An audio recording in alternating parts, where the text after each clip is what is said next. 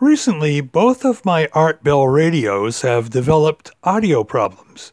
So in this very short video, I'm going to show you what goes wrong with an original CC radio when you have intermittent no sound, meaning that one day it might actually play and the next day it won't.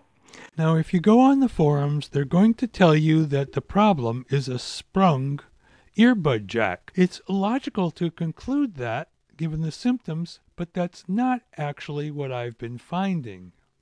So let me show you what the problem really is. The problem is actually with the internal speaker. Okay, so I've clipped on my leads, turn on the meter, we're on 200 ohms, and you can see that this 4 ohm speaker is reading 36 ohms today. And tomorrow, that might actually be open. The resistance of the voice coil varies from day to day. I can't explain why that is. I only know that it is. So a 4 ohm speaker is required. At the moment it's 36 ohms. Whether this would work inside this radio right now or not, I don't know. I definitely know that when this goes wide open, it's not going to work. So let's see what a real 4 ohm speaker measures.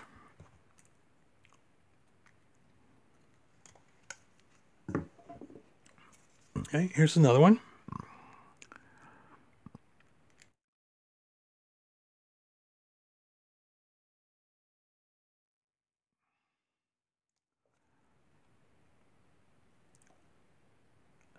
How's that? That's a 4 ohm speaker. So the problem now becomes, how do we replace the internal speaker? And on this radio, it's not easy. So we're going to talk about what's involved.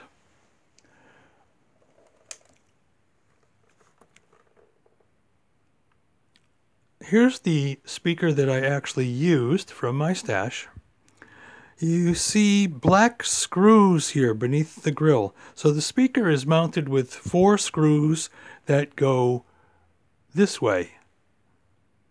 In order to back out those screws, you have to remove the grill. And therein lies the problem. Let's take a look. It's held in by these metal clips, which are surprisingly strong. There's a total of 12, 3 on each side. In order to get the grill out, you have to first remove all the boards so that you can see these clips. Then you need a pick tool and an assortment of mini pliers to try to straighten these out. It's not easy. Here I've got 2 done and 10 to go. When all 12 clips have been straightened, the grill pushes right out and you can replace the speaker. Now, this is the size it takes, as best as I could measure it. And these are the tools I used to do the job. An old Pioneer TS-106 fit fine. It looks good. Let's see how it sounds. From the high desert in the great American Southwest, I bid you all good evening and or good morning wherever you may be across this great land of ours and beyond.